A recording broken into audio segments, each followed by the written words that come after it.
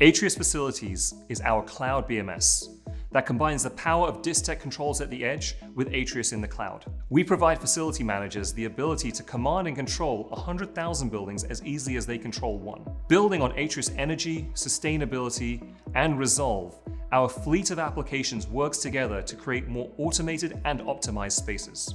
Let's go to Charles Peltier and Mike Westerfield to learn more. So today I'm joined by Mike Westerfield, who leads our Atrius Facilities product. Mike, let's discuss the state of the building controls industry and our approach to moving the industry forward. So, Mike, since rejoining the commercial building control industry, is there anything you've noticed?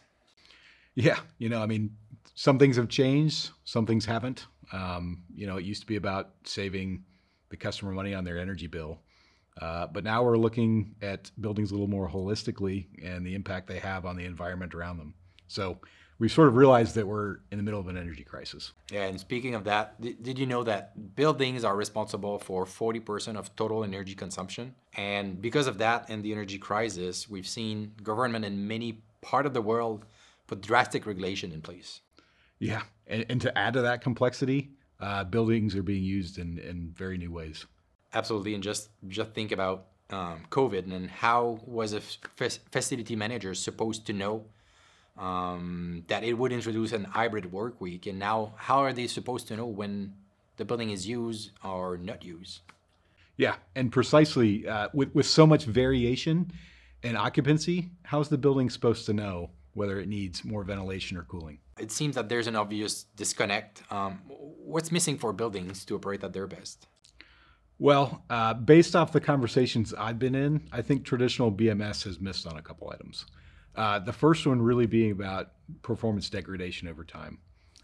Tenants submit hot and cold calls, tenants change, seasons change. Little by little over time, the building becomes less and less efficient. And without a fully staffed facility management team, buildings just simply aren't operating at their best. Yeah, and you may have seen this information. There's a report on New York City comparing energy consumption versus occupancy during COVID. And you can see that the two are correlated, but the overall energy didn't track at all the occupancy. Yeah, this is the exact type of intelligence I think today's buildings are lacking. And beyond energy, what about if something actually breaks or goes wrong? What about if you have a stuck economizer or a leaking valve? Maintenance and repair has been something we've thought about for a while. And while BMS system capture all the information needed to make decision, it's often not actionable or it turns into alarm fatigue. Yeah, and beyond just performance drift and repair, we're noticing that a lot of these buildings are running 5 or even 10-year-old software. You have to think with all the cybersecurity concern today, today's buildings just simply aren't keeping pace. Yeah. Are you saying, Mike, that we should update our systems? Well, most vendors are creating new updated software several times a year, but today that means a technician getting in their truck and going out to the site.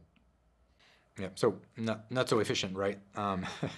Yeah. So we've covered the core problems that buildings are facing. What's the big vision? Well, the BMS has always been tasked with making the building more efficient, simpler to operate, and more comfortable for people inside. And this is exactly what Atrius Facilities will deliver on. We want to have the most efficient buildings, the easiest to operate, and the most comfortable for people inside. And all of this needs to be simpler to install, simpler to update, and simpler to connect. That's great. Great vision. So what does it take to make the most efficient building? Well, that's easy. It really starts with turning equipment off when it doesn't need to be on, right? I mean, it's still there. How many times do you still drive around at night, you see office buildings with all the lights on? And if COVID's taught us anything, we're seeing that the HVAC system is on at that same time, heating or cooling the space when it's unoccupied. So Atrius Facilities is going to use machine learning to really determine how to operate the building at its most efficient. Atrius Facilities is built on a digital twin, and it isn't optional.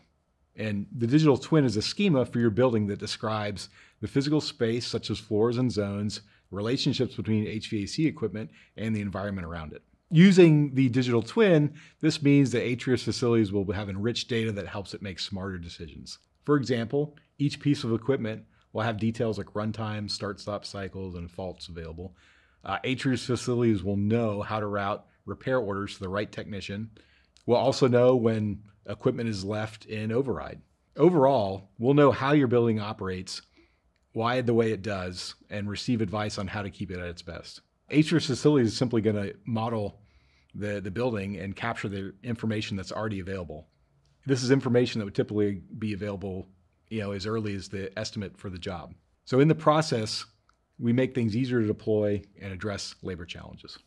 Mike, couldn't be more excited about Atrius Facilities. So when can we expect to see our first release?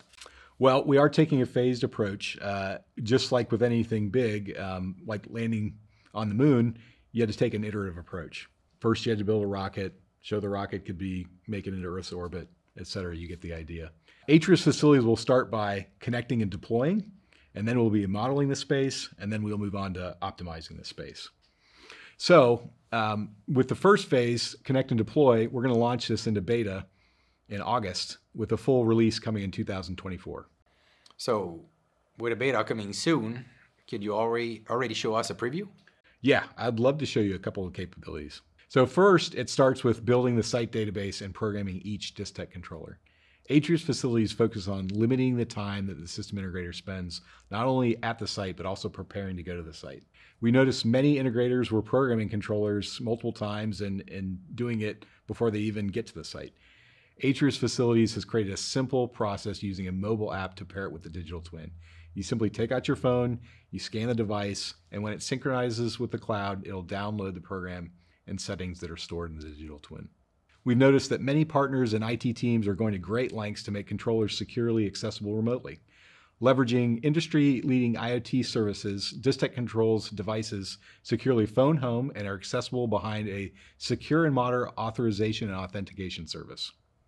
Once those devices are connected securely, we can also update them automatically. So simple things like addressing a cybersecurity vulnerability, or maybe updating a cryptographic key, updating an internet protocol, these can be done automatically and scheduled. We spoke earlier about outdated controllers and supervisory software. With Atrius Facilities, your site will always be up to date now. For controller sequence changes, that will also be possible remotely. Atrius Facility uses its secure connection with the device, so Distech controls tools that our partners already use, like ECGFX program, can be used to push changes directly to the controller. Changes made will automatically be stored back in the digital twin and saved for a backup. And the last feature I'm excited about is the controller reporting status. We've learned quite a bit over the last few decades of helping some of our larger sites with their connected solutions, and we understand the quality of service and data quality really matters when it comes to connected third-party applications. We have a lot more to talk about, but for upcoming features, we strongly believe this first phase will help change the way that buildings are deployed, updated, and maintained. So that first phase sounds great. What comes after? Well, with a connected system, we have a standard way to exchange information with the building. We thought through the building model and how it should be constructed with community guidance on ontologies. And so upon startup, the system is well described and interoperable. So are you saying that the building model will no longer be an afterthought? Exactly. No more tagging? No need to, it's already there. Awesome. With the properly documented twins, this means we will finally be able to apply intelligence on top of every building because they will all be modeled the same way. Exactly. This is how we will optimize buildings. That sounds exciting. Yes, very. I can't wait to see what's next.